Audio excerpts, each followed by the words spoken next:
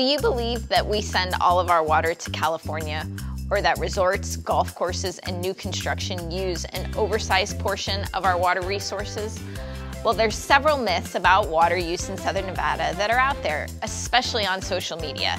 We're here to set the record straight and to give you the facts. It's time to tap the truth.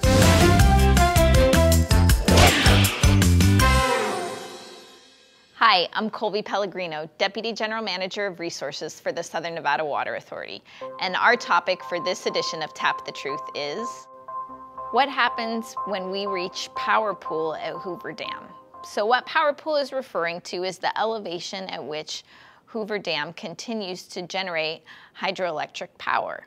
Now, for the Southwest, the power that comes from Hoover Dam is actually a very small portion of the overall power on the grid. So if we look grid-wide in the Southwest, there will not be major impacts if we lose the ability to generate power at Hoover Dam.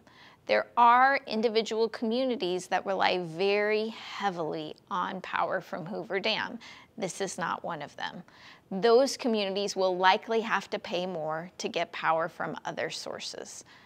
But when it comes to the level at which we would lose power, that's about elevation 950 in Lake Mead. Our intakes sit significantly below that at elevation 875. So we can continue to deliver water to this community even if we drop below the elevation at Hoover Dam where we can no longer generate power. And that's how we tap the truth. For more information about the most popular water myths in the Valley and the real truth about them, find us on YouTube by searching SNWA video.